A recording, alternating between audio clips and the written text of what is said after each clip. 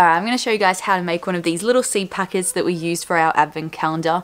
When I made it, I took one A4 sheet of paper and I cut it up into 6 equal squares, but I'm going to show you guys with a big square. Alright, so you're going to take a square piece of paper and you're going to fold it in half so that you have a crease. Then unfold it and you're going to fold the corner from the bottom into that middle crease. So up like that. Then you're going to fold it again, so it should create this type of shape. And then you're going to take one side and fold it across, like that.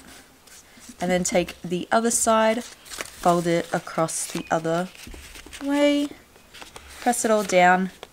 And then you're going to take this corner and kind of fold it back onto itself.